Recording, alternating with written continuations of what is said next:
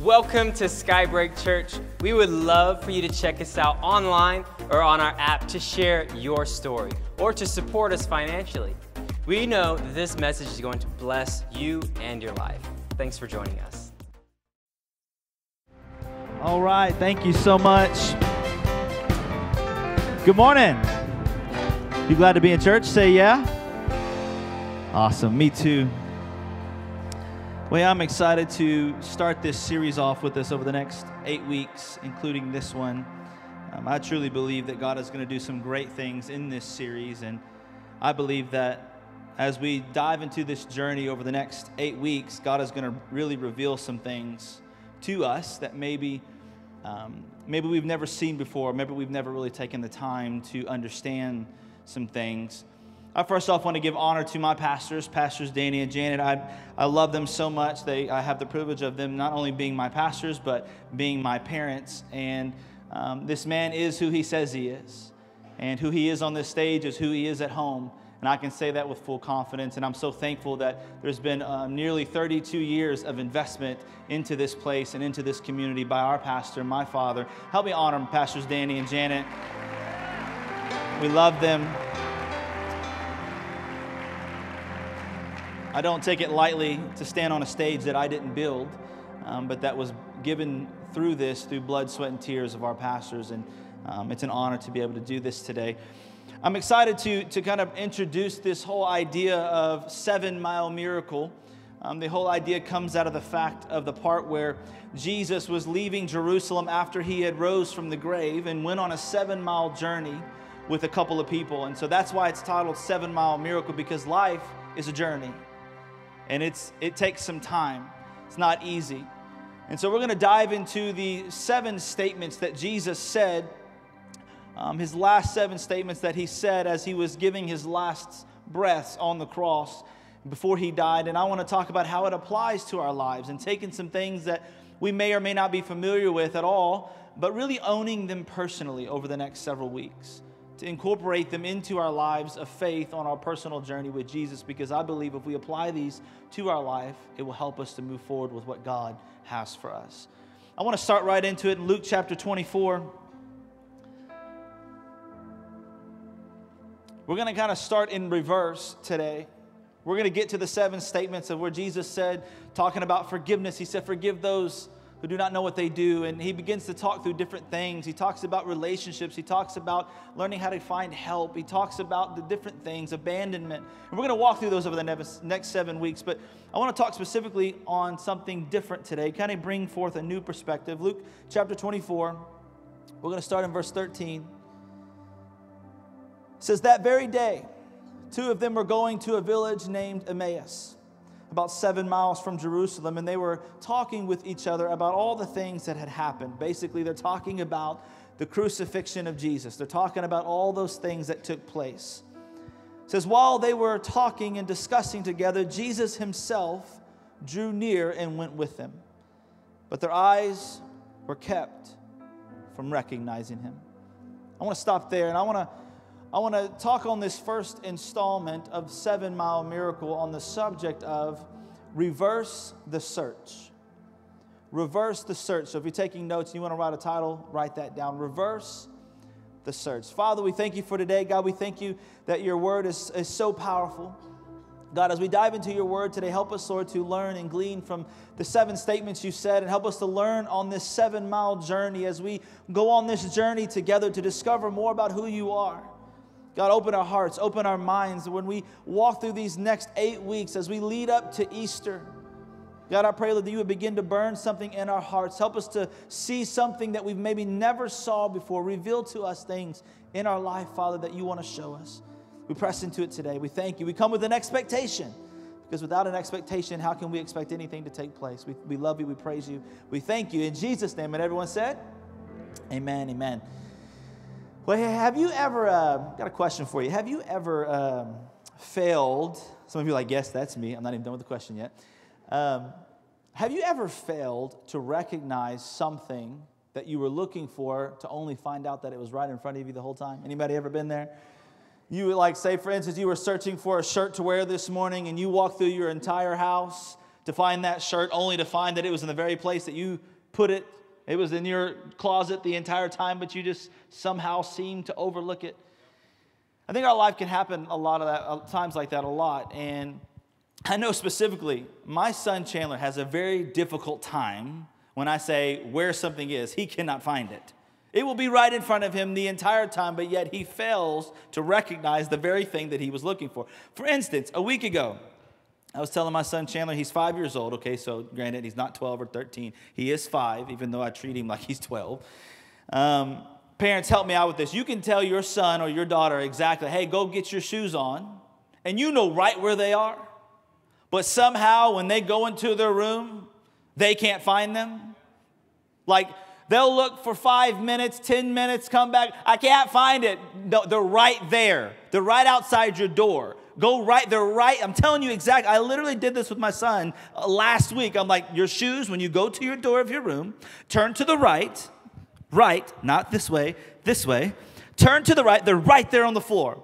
5 minutes later, he comes back. I'm hearing rustling in his room. I'm hearing things hit the wall. I'm hearing toys fall out of a bin. I'm like, what in the world is he doing? Like, is he having a war in there? Like, what is happening? To only find that he comes back and he says, I can't find him. So I physically walk him. If I find these shoes, you know you're going to get a whooping because you know you should have been looking better. Anybody, any parents, any witnesses in the room, you know what I'm... So I walk over, sure enough, there's your shoes. And he was like, oh. I'm sorry, Dad. I'm like, I told you where they were. I was told one time when I was 2 or 3 years old, maybe 4 years old at the time, my parents couldn't find me for a length of time. It was like 2.5 hours, something like that. And the cops were called. We had investigators showing up. I mean, we had people everywhere, the city or the neighborhood. They were all their doors were being knocked on. Like I'm telling you, my mom was in panic. My dad was here at work. He left the church, left it open, left all the lights on, came home. They were searching for me for a long time. They looked everywhere. They looked in every closet. They looked in every crevice. They looked in cabinets, under the bed, under the sheets. I mean, they're looking everywhere. Only to find that I was in the very closet that they probably looked through 5 times, but I was underneath a comforter or some sheets, and they failed to pick those up. What had happened was we were playing hide and go seek, and needless to say, I am the champion of all hide and seek in our family. I might have gotten a butt whooping that day. I might have blacked that out. I don't quite remember that. But I had crawled underneath these sheets in this comforter, and when my parents had came by, they never took the time to pick it up. Long story short, they picked it up. There I was, and I was found. I was right in front of them, and they didn't even notice it. They were looking for me. They had looked there before, and I wonder how many times we go through life searching for something only to find it was right there all along. You see, sometimes on this journey, you can become so familiar with the things in your world and in your life that you begin to not notice certain things, even though they're right there in front of you. My point is, it can be so close, but yet remain unnoticed. It can be imminent, but also invisible to us. But that doesn't mean it's not there. Just because you can't see it doesn't mean it's not there. So I want us to go on this road. I want us to go on this 7-mile journey as we go with Jesus and these 2 people from Jerusalem to Emmaus. And as we look at what happens and what takes place, I want us to go on this journey over the next 8 weeks. Are you ready to go on this journey? You got your shoes laced up? You ready to go on a walk? Because life is a journey. And it's going to take some time to walk through it. So I want to give you some context. So Jesus, he has days left. He's risen from the dead. He is resurrected just like he said he would. He has keys to death, hell, and the grave, the Bible tells us. And he's given the devil a big black eye when he rolled that stone away. And now all of hell is trembling. They're freaking out because the temple that they thought they destroyed has now rebuilt himself because he rose from the grave. And the woman who went to the tomb, they went on a Sunday morning to bring some spices to honor, and yet they did not find him because the Bible says the angel said to the woman, "Why do you look for the living among the dead? And maybe, I want to point something out. Maybe we are missing the presence of the power of God. Maybe we are missing the resurrection power of God, the redemptive power of God, the restoration and restorative power of God, because we're searching in the wrong places. They were looking for the living among the dead, when he already said, I ain't going to be here. He told them. The Bible says he is not here. He has risen. Why are you looking for a living God in a dead place? Why are you looking for a living God in that dead relationship? That dead text thread? That dead Facebook page or Instagram profile? I think it's time for us to reverse the search. You see, the presence of God is not meant to be an add-on or an accessory to your life. It is meant to be an operating system of your life for those who will choose to believe with your heart and confess with your mouth that Jesus is Lord. It's not meant to just be something you tag on like an accessory on your car. It is the motor. It's what runs the entire thing called life. So Jesus has raised from the dead. He's got to go on and get the message out. He's got to get on the road. He's got some things to do. But he only has 40 days to do this, okay? He's only got days. He's got a short amount of time, so he's got to go. So what shall Jesus do on his first reveal, as he reveals himself to the world to let them know that he is the proof of the Son of God, the Messiah, the risen one, that he rose again from the death, and death could not feed him, it could not hold him, that the tomb was borrowed. What does he do? Where does he go? He goes on a walk. The very first thing that Jesus does, being raised from the dead, is he goes on a walk. And Jesus, on the day of his resurrection, with only days to spare, to tell the world and convince them that these are the signs, these are the proofs, he appears to these two unknown travelers on the road to Emmaus. I mean, at least, come on, Jesus, at least go reveal yourself to someone we know. But he goes to people we've never even heard of. They've never even been spoken before in the Bible. But these two travelers were just like you and I, walking along a journey called life from Jerusalem to Emmaus on this 7-mile road. And Jesus interjects with them. Now, how many of you would love to go to Israel one day? And if you could see where Jesus walked, how many of you would love to go do that? That'd be awesome. How many of you are just fine with watching it on National Geographic, that you don't need all that in your life? Anybody? I've been told that if you go to Israel and you go to look with a tour guide to look at the road to Emmaus, if you have a good tour guide, an honest one, they will actually tell you they're not really sure where Emmaus is. That the village that was supposed to be, they have no real legitimate archaeological evidence that the place they say is. They just believe because of context and scriptures and putting pieces together that in this vicinity is Emmaus. And this was about the road that he would have walked on with them. So that makes me wonder, why would Jesus go to a place that wasn't even significant enough in its day to be known, even in modernity, to be pinpointed on a map? Why would he go to that place? You see, I believe that we look for God in places that everyone recognizes. We think that Jesus needs a shout out from Dwayne Johnson, The Rock. We think that he needs to be put on Jimmy Fallon to be debuted of the resurrected Savior. We think that he needs an Oscar for best resurrection because we want to look in places that would be the big wow. But instead, Jesus goes on this dirty road and he meets up with two random people, and it's not Kim and it's not Kanye. Nobody knows who these people are. And they're walking toward this road to Emmaus. So Jesus, he died in Jerusalem. Jesus was the place where the Holy Spirit was going to fall, where they just celebrated the Passover feast. Jesus leaves the very place that the Spirit is going to come to go follow two people who we don't even know, to a place we have no really idea where it really is. What kind of God would speak to you in a crowd of thousands and would bring you to a place at this moment of time? He just rose from the grave. These people are walking on this road the very same day that Jesus resurrected. I want you to picture it now. There's two things happening here that I want you to realize. One is this: the eternal Word of God, who was in the beginning, who was God, the fullness of his glory, full of grace and truth, has trampled death, sin, hell, and the grave, made a mockery of Satan, and those who had handed him over, he was handed over to, were soon going to have every knee will bow, every tongue will confess that Jesus Christ is Lord, to the glory of the Father, who will be exalted to the highest place to sit at the right hand of the Father, who was given the name that is above every name. So that's happening. Then there's these two unnamed people. Most scholars believe it's a husband and a wife. We get the guy's name. We never get the woman's name, because in Bible times, many times women were overlooked. They were disregarded, which goes to show me that Jesus, that was the exact kind of people he liked to hang around, was the people that were overlooked.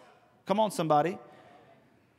He would work a miracle with a little kid's lunch, because in their math, kids didn't count. But in Jesus' math, he knew where the multiplication was. It was in the hands of the people that many people overlooked, that they walked past. And I say that because there's probably many of you in this room think that you can only go on this journey if your life is perfect. You think that you can only go on this journey if your life is profound, that God only uses people who are known, because in our world that we live in today, we worship the idol of fame. That if someone knows you, then you have something to say. When that's not true, because the very famous one, the name above every name, the one, he walks up to these two unnamed people. One, we find out his name is Cleopas. So Jesus and Cleopas and this wife, call it Miss Cleo, whatever you want to call her. They're walking on this village called Emmaus, a village, again, that no one knows about, to a place that no one really even knows where it is. And why would Jesus make one of his most important places of appearance after the resurrection to go to a place away from where the Holy Spirit's going to fall, to a place that no one will remember? Why? That's what got me this whole time I'm studying this whole thing. You see, I think that we tend to look for God in the destination, but he's often found in the detour. We're looking for him in the end, the destination, when I arrive, when I get there. But God is often found in our detours.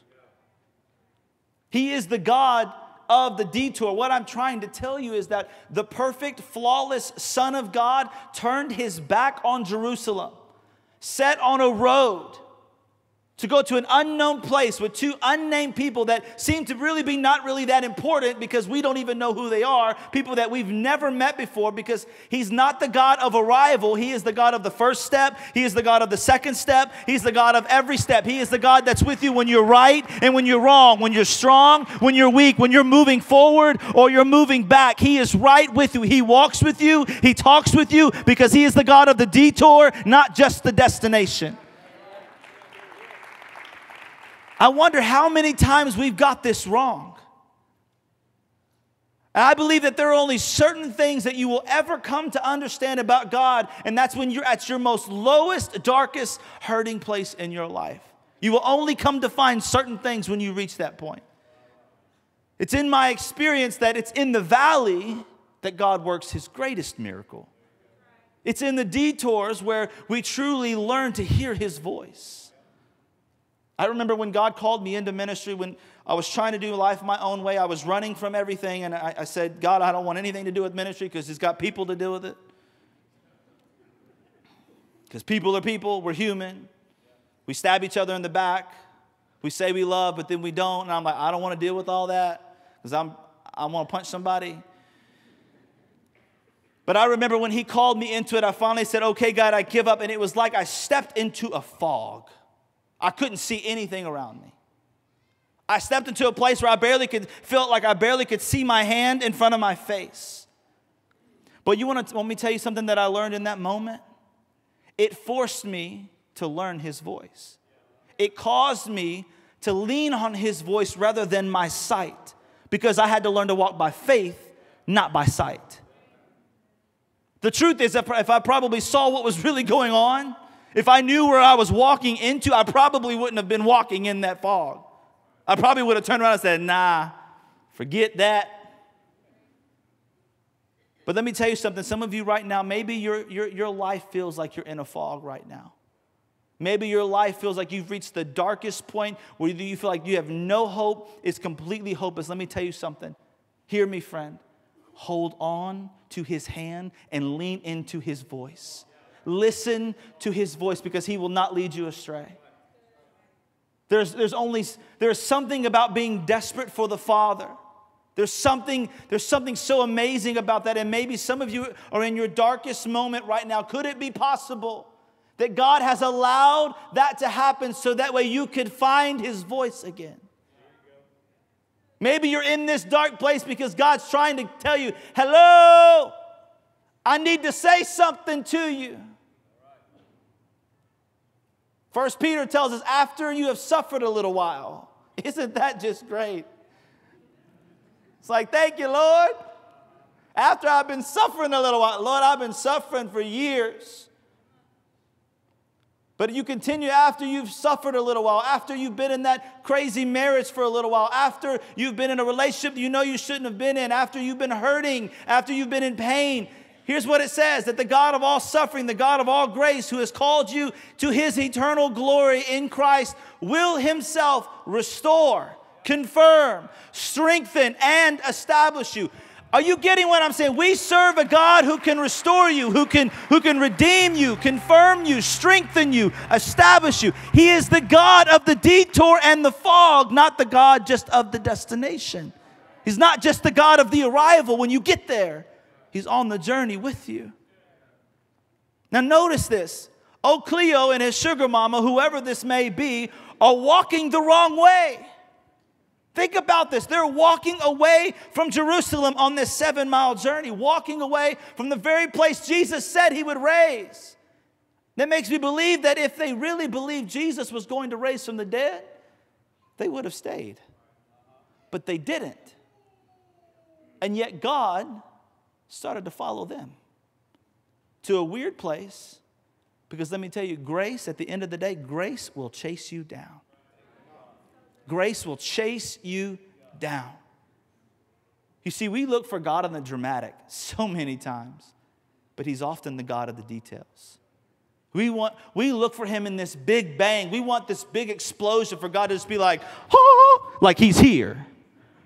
Like that ship's going to come in, baby. I'm going to win the lottery today. Like we're looking for the ship to come in. We're looking to like Amazon to bring its drone to like drop off the package that has the keys to life and my purpose. We're waiting for this big dramatic expression or a bang. But what God is trying to get us to realize is he's in the little details. He's often in the still small voice. And he often reveals himself in the details that many times we overlook or disregard. He's like serving church. God, the way my work schedule is set up, like it's the only day I get, and, I just want to go fishing. And, God, it doesn't work out that way. Hey, why don't you pay for their meal? God, you see, the way my bank account is set up, I got checking and savings, and it takes 3 days for it to transfer, and I'm just not prepared right now. My cousin's already loaned me some money.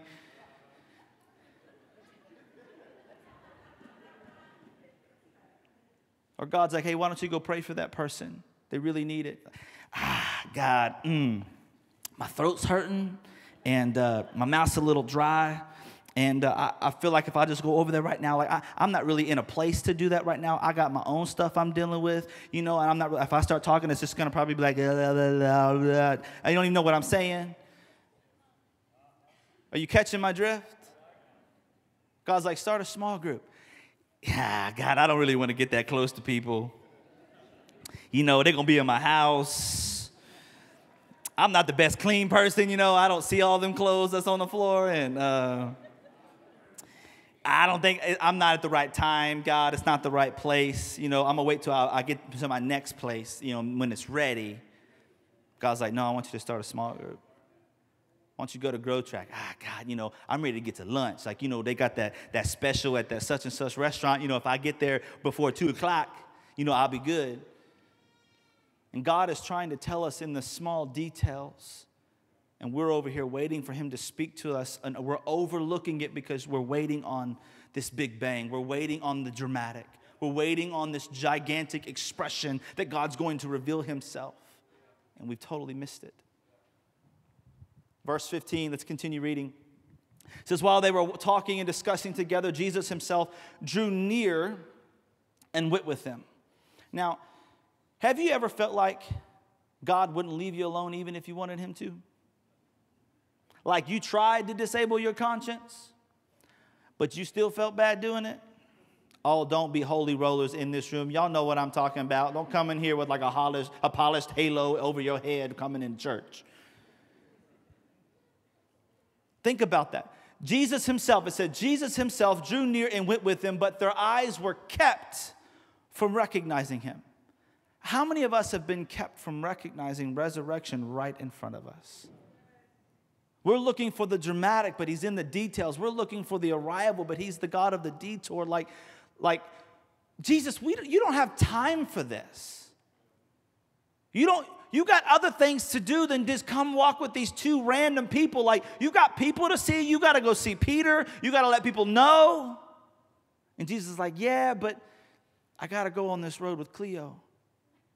I got to go on this walk with him. And the Bible tells us that they were kept from recognizing him, not that he didn't recognize him. And I want to point that out because I think it's important to notice something. So Jesus comes up. He enters into this conversation. He just shows up like incognito, like kind of creeper stalkish style, like he just kind of shows up. And he asks a question. And they begin to spill their guts. They begin to get real with him. They begin to talk about their disappointments. They begin to talk about their hurts. And you know what I've found? I've often found that I have better conversations with people that don't know that I'm a pastor than I do with people who do. Because when they know that I am one, they fear that I'll judge them, that I'll look down upon them, or that, they'll start talking all super spiritual when they find out I'm a pastor. Like, I used to drive for Uber. Any other Uber or Lyft drivers in the place? God bless you. I know exactly what you go through. Trust me, talk to an Uber driver. Just ask him his most craziest story when you get in the car. Boy, we got some stories. I can tell you, when I was driving for Uber, I can tell you time after time when people get in the car, like I love driving for Uber because like you never know what you're going to get when you get in that car, especially at the odd ends of the night. It'd be like 1 a.m. You're like, oh, this is going to be good tonight. This is going to be good. It's already surging on the prices and they don't even know what price it is. They just tap in the button and keep going. So people, they get in the car and I'm always trying to like match the energy of the way they get in the car. So they get in all low key and I'm like, how you doing? Good evening. Welcome. Where can I take you? Like I'll be chill. But if they get in the car and they're like, woo, yeah, I'm like, what's up, bro? How you doing? Welcome. Get in the ride. We're going to go. Where you want to go tonight? Man, we're going to go to so-and-so. And I'm like, all right, I'm going to get you there. We're going to get there in a flash, baby. They're like, all right. Like, I match the energy. Like, it's good. I want to have a good time, And as we get along the ride, I just may have picked them up from a place. They may have had a couple hits of something, maybe been drinking a little bit too much, and not really sure where, what's happening. And so they get in, but it always seems to find its way for them to ask me a specific question. They say, so what do you do for a living? Woo, man. You really want to ask that question? Because what you just said and what you've been saying and the music that we're playing right now, I'm like, oh, Jesus, purify my ears. Hallelujah. Praise the Lord. Help me. Nah, that's not happening. You know where I just picked you up from?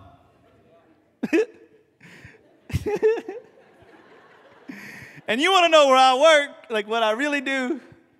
So this at the time, I was specifically leading youth. I was the youth pastor at the time, and I said, I run a youth program. I like to help students, get through life. I'm trying to like candy coat it. I'm trying to beat around the bush. I don't really want to just drop the line on them, because it could get real awkward real fast. And so I run a youth program. They're like, oh, man, that's great. That's awesome. We need that. We need more of that. I'm like, yeah, man, it's great. Where's it at? Woo! Shouldn't have been asking those questions. Can we just deter the conversation? And I'm like, well, it's off on Harvey Road. It's down in College Station. Oh, man, what's it called? Woo, boy, I think we need to turn that radio up. Huh? I can't hear you, huh? And lo and behold, I come to the point where I have to tell them, yeah, Well, I'm a pastor at Skybreak Church. It's like, air leaves the car. Everybody's like, huh? You say, what now? And we were just at, Well, praise the Lord. Hallelujah. God bless you, my brother. I'm so thankful for what you're doing for the Lord and the will of God. And they start turning all super spiritual. It's the truth, y'all, I'm telling you. And they fear that I'm going to judge them. I was trying to be in the world, but not of it. And if I can get into a place where I'm in an environment where people don't know Jesus, they may be partially high, who knows? But I can begin to speak Jesus to them, even in their most unconscious state, that maybe their spirit man can hear them. But I want you to think about that. Jesus gets more of an authentic version of you when he doesn't have to announce himself. He can get further with you sometimes before fitting himself. He tries to fit himself into your everyday conversations and before he can announce himself, because when he does, it changes things for us. It changed time and time again. That conversation that I was just having, done. Next thing you know, I was like, well, you want to come to church tomorrow? And I literally had someone tell me, can you like not remember my face like when we come in? And I'm like, girl, you're all right. We're all on a journey. It's okay. Like, you're somewhere, I'm somewhere. Jesus is with you. He just wants to be with you. Let me tell you, friend, Jesus can sound like your wife. Wives are hitting. You see that? He done said it. I'm trying to tell you. Wife, he can also sound like your husband. He like, you got me. All the men said, y'all weak. Y'all weak. Y'all ain't trying to get slapped. He can also sound like and speak through children, even your children. And what I've come to find is most of what you will ever hear from Jesus comes through other people. That just because you don't recognize him or he doesn't introduce himself with this big flashy, hello, I'm here, this is God, like, doesn't mean that he's not talking to you. So what is keeping me from recognizing the presence of God? Think about these two people. And I know it seems backwards that we're talking about after the resurrection of Jesus, when I just said we're going to walk through the 7 statements that Jesus made on the cross. But hear me. Every journey that is successful begins with the end in mind. That when you begin with the end in mind, you will see that no matter what life brings you, the result is that whatever happens, God will use whatever I go through for his glory. That I am convinced that the sufferings of this present time and age are not able to even be compared to the glory revealed to me if I just stay on the road. I may not understand it all. I may not have all the reasonings, but I got to stay on the road. How many times have we been kept from recognizing what God was trying to do right in front of us? We missed it. How many times have we been kept from recognizing ordinary joy because we were waiting on things to be perfect? How many times have we missed a miracle because all we could see was the mess? How many times have I missed the opportunity to give something, but because I was so centered on myself? God is saying, if you'll change the question and you'll reverse the search, maybe it's not about what's happening to you. Maybe it's about what I want to do through you. Jesus hung high on a cross and he did not come down because he had something he had to do. And they didn't recognize it. I didn't recognize that my kids were growing up so fast that I didn't make the time. I didn't recognize the good things in the person that I said I would spend the rest of my life with. And so I started focusing on the things that were mildly annoying. And eventually I formed an insurmountable resentment towards that person I didn't even recognize. Didn't recognize that the people I was hanging out with were doing some things that would stick with me for the rest of my life, and it became an addiction, even though it started out as an attraction I didn't recognize. And they were kept from recognizing. What kept them from he's right in front of them. You see, you can be kept from the patterns that created your outcomes. You can be kept from recognizing the behaviors that are leading you to the destinations that you hate. You hate where you are, but you don't even know how you got there. And it says they were kept from recognizing him, even though he was right there with them. So they're walking on this road, and Jesus comes up, and he asks them a question. Their faces were downcast. I mean, he's literally walking up like Jesus was nowhere to be found. All of a sudden, these two people were just, imagine you just randomly walking like in the mall, and you got some random person come and say, hey, what y'all talking about? That's exactly what Jesus just did. Walks up and he's like, hey, what y'all talking about? Like he don't already know. And it says that they stopped and their faces were downcast. But you see, everything seems backwards in this situation. He's going towards Emmaus and he's leaving and going away from Jerusalem. That doesn't make sense. He's talking to two random people that don't seem to even be really that important when he's got other things to do. That doesn't make sense. Jesus has just got up from the dead. And if you just got up from the dead, wouldn't you want to hang out with some people that are happy?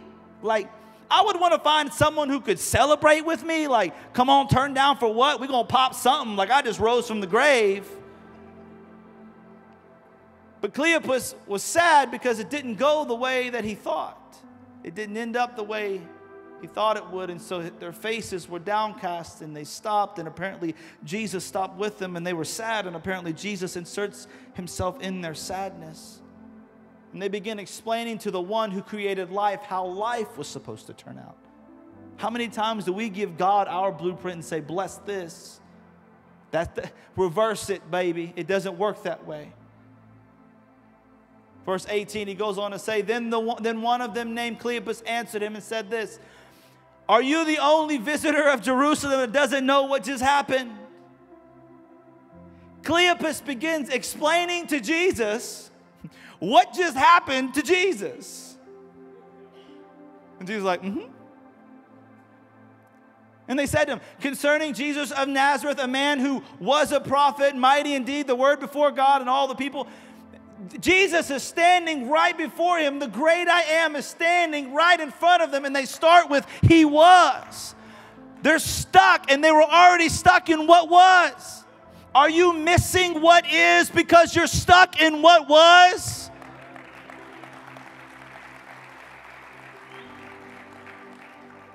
He goes on to say how our chief priests and rulers delivered him up to the condemned to be death and crucified him, but we had hoped that he was the one who would redeem Israel. Now think about this. You see, hope that is seen is not really hope at all.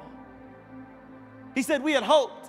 And if you had hoped and you don't really have hope anymore, what you had wasn't real hope, because real hope can hold on even on Friday when he was crucified. I had hoped it'd be over by now. I had hoped that the medicine would fix it. God, I had hoped that they would have asked me instead of them. God, I hope they would have said yes. I had hoped it wouldn't be this way.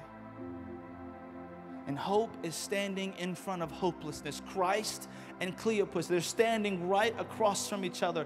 The cross had clashed with Cleopas' expectations and how he was left facing down. He was downcast in his disappointment. Let me tell you, friend, we look for God in the dreams, but he's often found in our disappointments.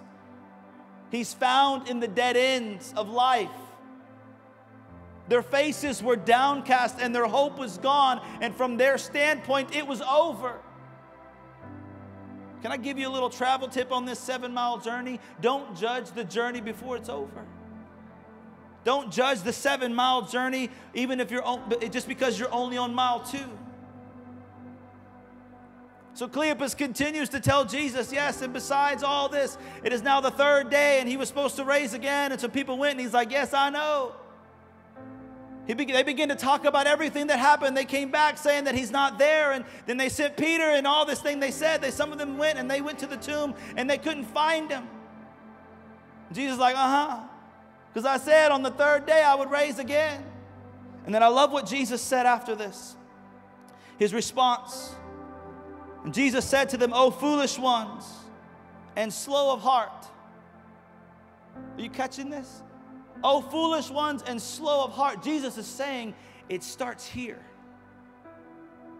You keep trying to make sense of life in your head, and when you can't figure it out, you hop off the road. Stay on the road because you grow as you go on the journey. Just because you reason and cannot figure it out here doesn't mean that it's not right to stay here. Stay on the road. "O foolish one, slow of heart to believe all that the prophets had spoken." Jesus begins to quote scripture at them. Was it not necessary that Christ had to endure the cross and should suffer these many things to be entered into his glory? And beginning with Moses, he starts talking about the prophecies of the scriptures, the things that were concerning himself. It says, then they begin to draw near to the village in which they were going. And it says that Jesus acted as if he was going to continue on. Like, all right, great talk. And Jesus was continuing on, but Cleopas knew, you can't leave me right now. Hold on, something's happening and I don't quite get it yet, but you can't leave me here. You see, the journey starts where you are, but where it ends depends on you. Cleopas wouldn't let Jesus leave. He continued to say, but they urged him strongly, saying, "Stay with us. For it is toward the evening of the day, and the day is far spent." So he went in to stay with them. When he was at the table, he said that he took the bread. And understand, in that custom, if you were the host, you were the one who took the bread and broke it. But Jesus, who was the guest, turned into the host. Isn't that crazy? That Jesus walks up, think about it. He walks up and he takes over a conversation. He walks into the house, which he's supposed to be a guest of, and he takes over. And it says that he takes the bread. He lifts it up and he gives thanks. He says grace. And he breaks the bread and he gives it to them. And the Bible says, in that moment, their eyes were opened and they recognized him. What was revealed in the breaking of the bread that wasn't revealed along the way? What did they see in that moment? He broke the bread and he gave it to them. What did they see? They saw his scars. He began to be revealed. They didn't know it, but he was right with them all along. They saw what he suffered. You see, sometimes sometimes you will see God in the broken places more than you will see him in the high places. Sometimes you have to see it in the scars. I've got scars from things that happened in my life, and every time I look at them, I'm remembered of certain things that took place and how Jesus was with me. Even when I didn't realize it, he was with me. Maybe I have emotional scars. Let me tell you, Jesus is with you. He will never leave you nor forsake you, the Bible says. And the hands that held them all along were revealed to them when they saw his scars, and their eyes were opened and they recognized him.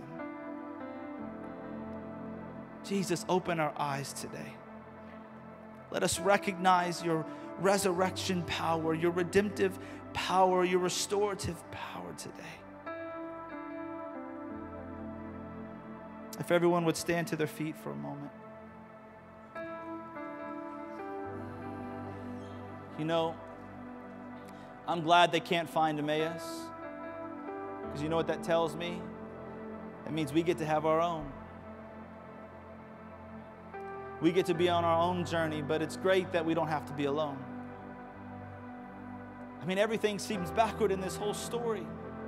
Jesus spent his whole life telling people, other people, to follow him. Now he is following them. Are you getting this? His whole life on this earth, he would say, drop everything and follow me. Come, if you want to live a life to the full, follow me. But now, after resurrecting from the grave, he goes and he finds two unnamed people on an unknown road, and he starts to follow them. He's come down out of heaven, and instead of people coming to God, he has come down to us. He has reversed the search. You weren't even looking for him, but he was looking for you the whole time.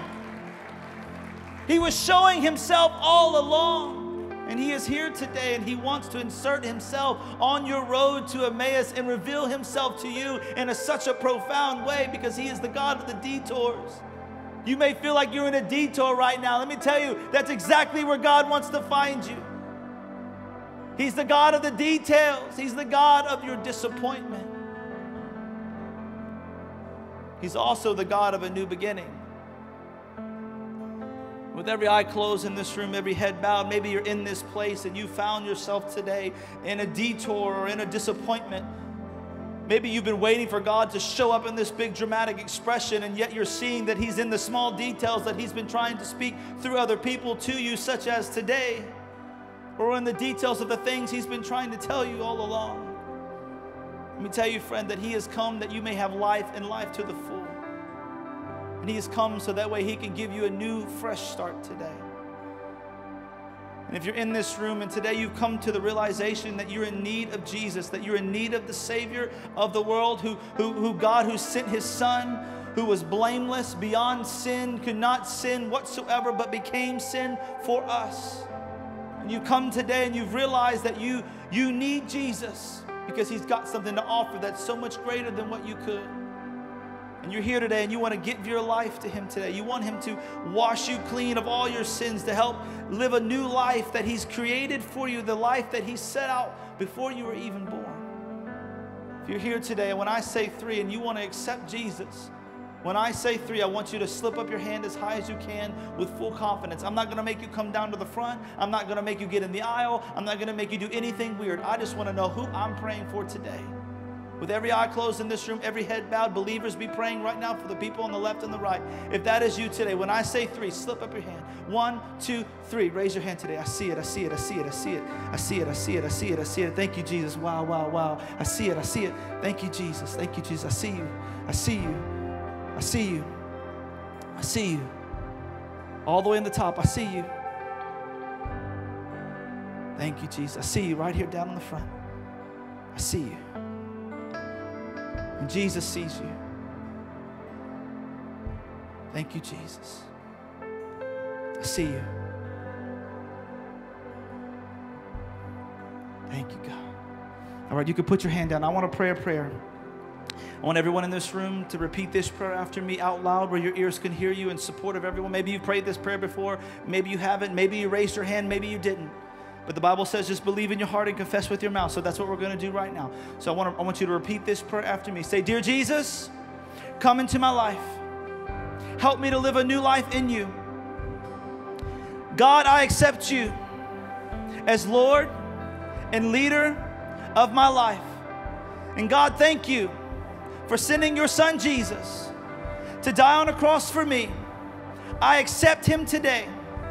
And I ask that you would forgive me of all my sin. Thank you that you're the God of the detour, that you're the God of the details, and that you're the God of my disappointments.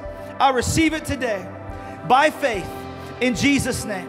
And everyone said a big amen. Come on, let's celebrate with every person that's accepted. Come on, come on.